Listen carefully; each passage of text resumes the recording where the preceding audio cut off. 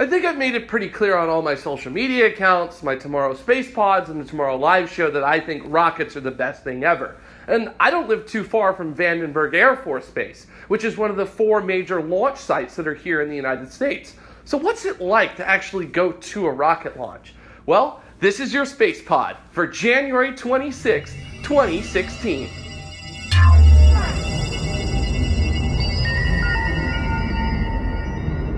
If you're looking for the ultimate display of brutal power, it's very hard to beat a rocket launch in person. There's nothing like seeing a few tons of exotic metals flying on top of a fuel tank, riding a column of fire all the way up to orbital velocity.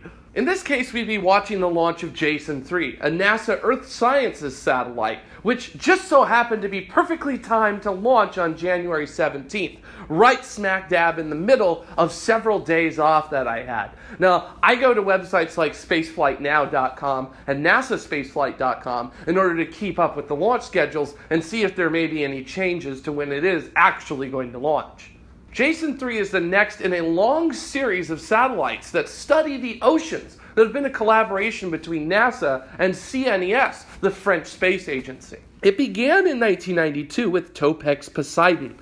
Topex standing for topography experiment, and Poseidon representing the Greek god of the seas, which is what Topex Poseidon would study. Using radar and a suite of scientific instruments, it would look at the relative height of the ocean, map global tides, see what the effects of climate change were on the oceans, and improve our overall understanding of oceans here on Earth.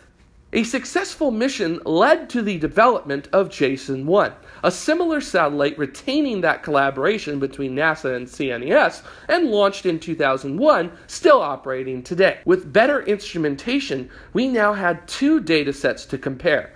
Topex Poseidon lost its operational capability in 2005. And in 2008, Jason-2 was launched. It improved upon the instrumentation even further, and now we had both Jason-1 and Jason-2 operational. The world's oceans were sampled completely every 5 days. And with the launching of Jason-3, scientists will be awash in data from 3 missions simultaneously delivering the science. But what about that launch? Back in 2013, I was lucky enough to see the first launch of a Falcon 9 version 1.1 from Vandenberg, or what's now known as Falcon 9 Flight 6. And it just so happens that with the launch of Jason-3, I might have a chance of seeing the last Falcon 9 version 1.1.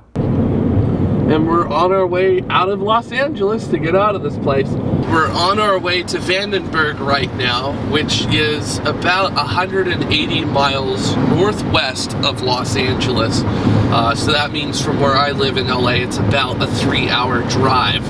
And in addition to that, the nice thing about today is that it is a Sunday, so we don't have to deal with any of the usual terrible traffic that we get in Los Angeles. Although right now, if you look outside of the car, we are dealing with fog on our way out. So obviously, we're hoping that this clears up by the time launch is supposed to occur, which is at 10:42 in the morning, and it's just a little bit before 7 right now. So hopefully everything clears out and we'll get a nice view of the rocket, and we'll just enjoy ourselves as we take a nice little Sunday drive to go watch a controlled explosion. So good times. So we're a little over halfway to Lompoc now in Vandenberg Air Force Base, and we've come out of the fog and into the sun. And we're hoping that the weather remains really nice like this on our way out. So we'll just have to see how it works out. We're enjoying a nice drive along the coast right now. Beautiful, beautiful California. No, I'm talking about Man of Steel. Oh yeah, that's true. Batman is the best out of everyone. Best human. Well, if you took away if you took away Superman's powers, he's just a weak person. He's a weak journalist. Yeah. Or it might evaporate before you even touch it.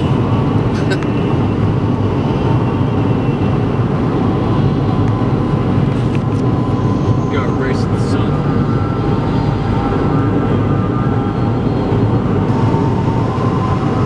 Here we go. Run's going. If we don't make it as much as you know, love you guys.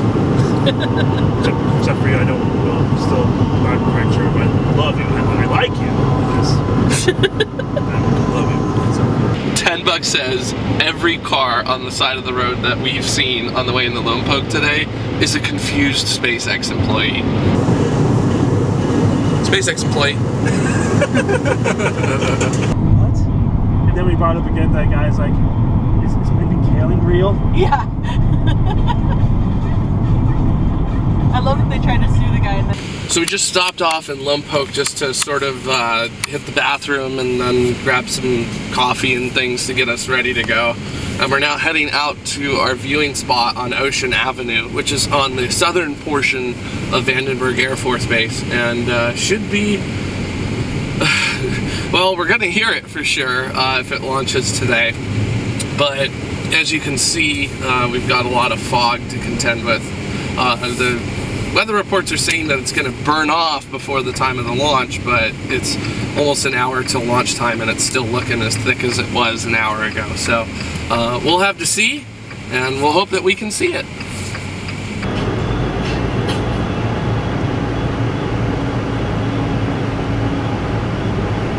Well, we're at our spot that we watch launches from here at Vandenberg, at least the Atlas and the Falcon 9s. It's just that there is a problem.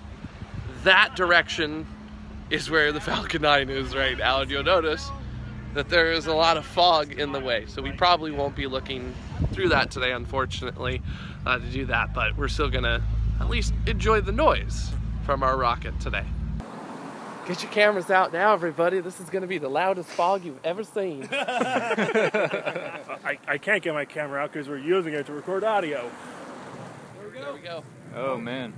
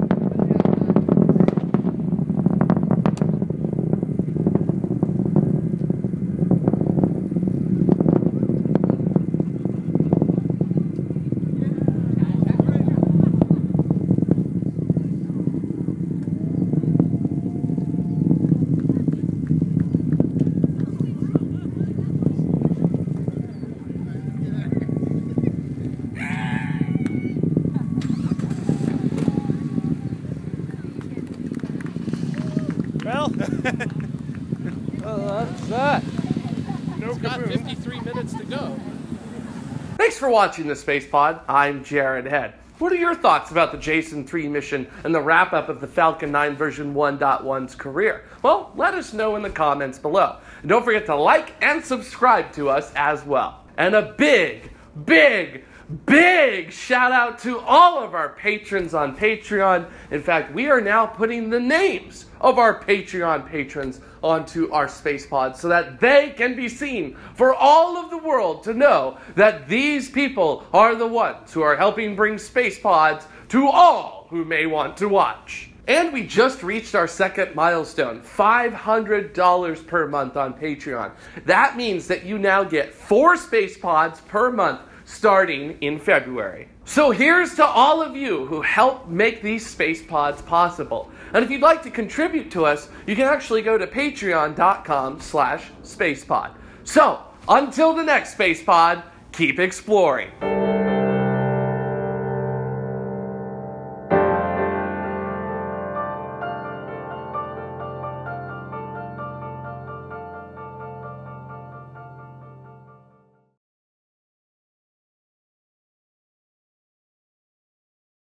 Jason,